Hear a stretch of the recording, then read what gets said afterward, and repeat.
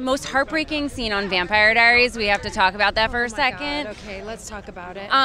Hey, like, what was it like for you? Were you happy to be back, but like so upset that the storyline like had to end like that? It was such a double-edged sword because I miss those guys so much, the cast and the crew and everyone. It was such a nice homecoming for me. I mean, it's like you get on set and we're all kind of screaming like little girls to see each other again, and then they sort of let me know what was happening, and it's bittersweet, really. Although I never really truly know what's happening on that show, so I don't exactly know what happens next to her, but that particular day was very heartbreaking. So you're saying there's still could be some hope that we might see Joe come back? You know, that's a Julie Plec question, I think, but I am not afraid to tell you that many people on the interwebs, as I call it, have pointed out to me that vampire blood did go into my mouth before I actually passed away. So I don't know.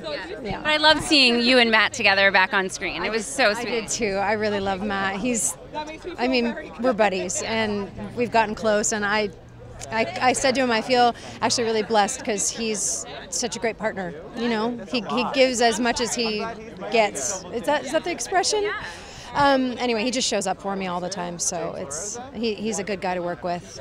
So your other show is coming back in January. So excited. Give us a little tease of season 3. Well, season 3 is all Lionel all day long because she's in charge now. So that's pretty much all I'm allowed to tell you. Or this guy in this beautiful Hugo Boss tux right here will kill me. But I am in charge, and I'm going to make things difficult for everyone, I feel.